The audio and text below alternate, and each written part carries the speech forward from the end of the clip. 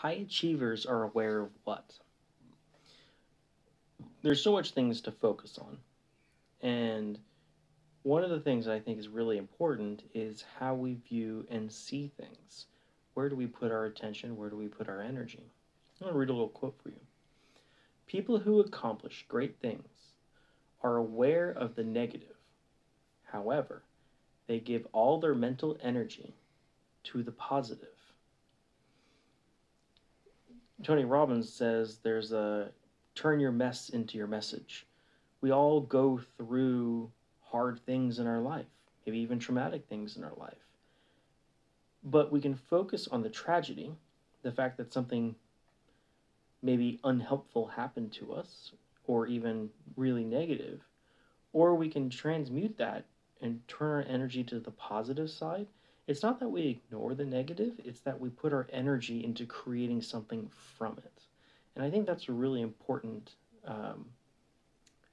separation. Focusing and putting our energy to the negative versus finding a way to utilize it and turn it into something useful, turn it into a message, a way to help people, a business opportunity, whatever it ends up being. Napoleon Hill in his book shows countless examples of somebody turning their hardship into their biggest asset. And I think that's really the difference between the really high-end achievers and everybody else.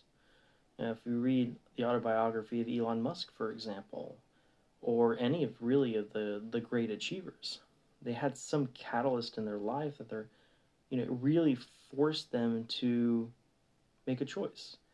Do I let this crush me? Or do I use this as an opportunity?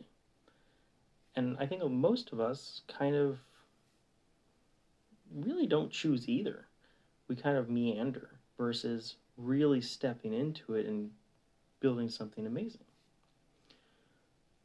So what hardships have you had in your life? What difficulties have you had in your life? What challenges have you had in your life? And then think about how can you turn that experience into something valuable? Even at work.